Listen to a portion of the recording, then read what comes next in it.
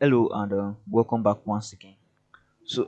In this video, I'm going to be showing you a quick and easy way to automatically retopologize your character in Blender. Doing this, I'll use a add-on which is the quad remesher add-on. So I'll add a link to the description where you can get this add-on for. It's actually a paid add-on, so not totally free. After downloading the add-on, all you need to do is click on Edit, Preferences, and under Add-on, you click on Install.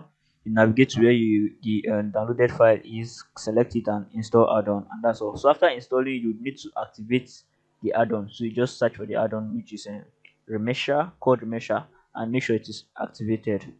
So once this is done, you can see the add-on at your side panel here. This is the code remesher. So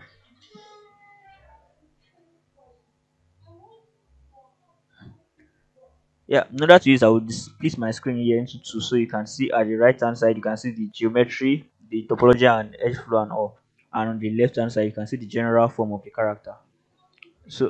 Now in order to use this add-on, you just in one click you select your add-on, you select your character, my bad. Then in the side panel here, you select the number of the quad count, which is number of approximate number of faces which you want the mesh to have. And for me, since my character is symmetrical, I would make sure X symmetry is turned on. So yours might not be symmetrical, and you feel free to uncheck this and check it depending on the case. So after that, all you need to do is click on remesh and wait a few seconds.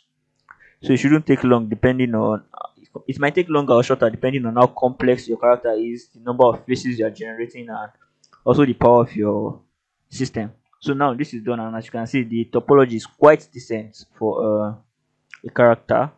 Yeah, it's quite decent. So you can also, I think, yeah, it might work pretty fairly for an animation, or if you just want to unwrap and texture and maybe put it up for display and all. Yeah, so I think this is pretty decent.